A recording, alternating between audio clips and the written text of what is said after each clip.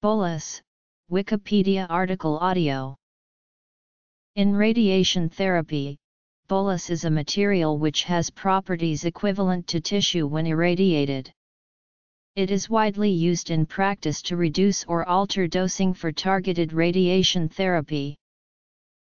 It must be possible to mold the bolus to fill the tissue space. Lincolnshire inspires bolus, which is loosely packed in polyethylene bags, is suitable as the bolus bags take the shape of the skin surface. These bags are easily smoothed to achieve a flat surface.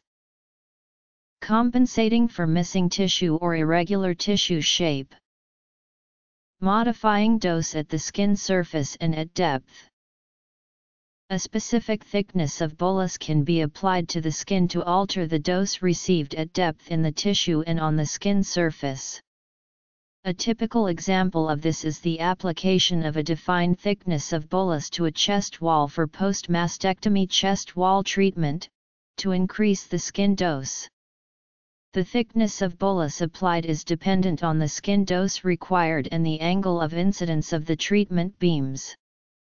For example, if oblique 6 MV beams are used for tangential pair, 1 cm of bolus effectively becomes 1.5 cm, i.e., full bolus.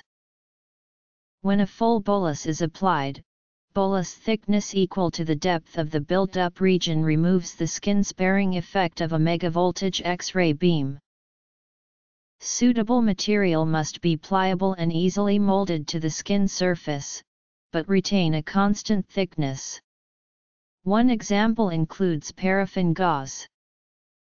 For smaller areas which do not require the bolus to be molded over the skin, perspex can be used.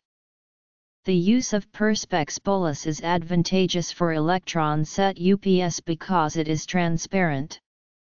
Since the FSD, for most electron fields, is 95 cm, so that the movements of the couch are not isocentric, inaccuracies may arise for aligning angled fields when opaque bolus is inserted. To ensure that the patient receives the required dose, bolus of the right thickness must be placed correctly. Therefore, bolus requirements must be clearly documented in the setup sheets of the treatment card. When using bolus to compensate for missing tissue, the whole of the bolused area must be level with the point on the patient where the FSD is set, to ensure dose homogeneity. Pliable bolus.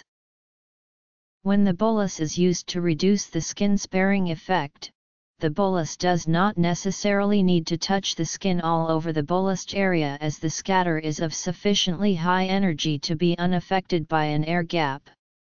However, it is important that the bolus is uniform thickness. Some bolus materials are easily squashed and must be carefully measured at regular intervals. Rigid bolus. Positioning bolus in the treatment beam.